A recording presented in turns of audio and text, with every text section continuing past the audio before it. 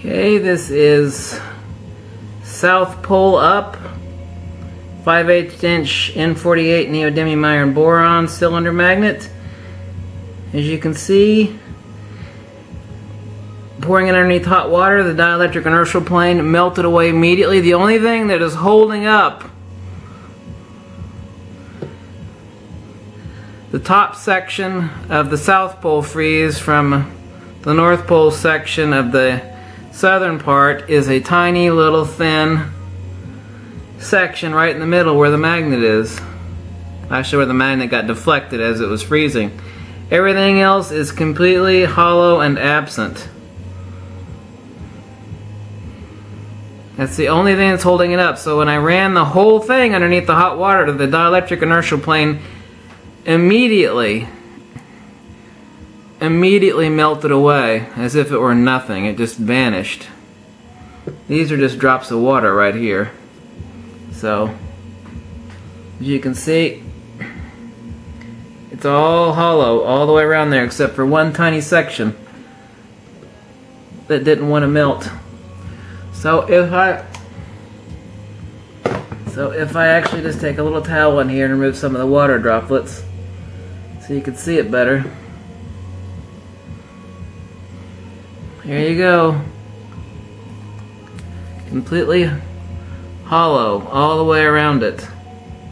Completely hollow all the way around except for the tiny little midsection.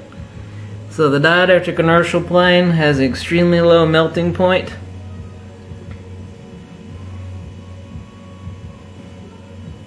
You can actually kind of see it on the wall here too.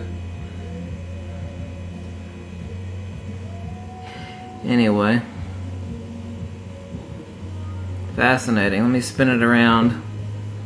Since it's ice, it spins away. It spins easily on the plate to prove that it's hollow all the way around, except for some dripping water there.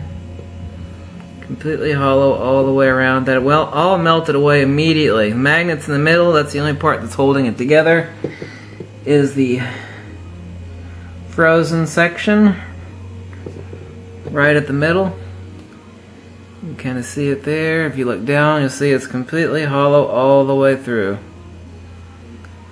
So this is experiment 12 with the south pole of the magnet facing skywards, opposite of retraction, because the Earth's magnetic north pole is in the south and in Antarctica. So here we have dielectric counteravoidance, or what you'd refer to as repulsion, occurring. And the ice in the Tupperware container pressed out, as you can see, very heavily on the top here to create its egg formation. It just fractured it like an egg to make its perfect egg, because all the water acts incommensurable by volume, and also it pushed out the sides to make the egg formation. The entire side walls of the Tupperware are pushed out in the egg formation. Not the bottom wasn't pushed out at all, only the top and the sides and the perfect egg geometry. No one's ever seen this before. Thanks for watching.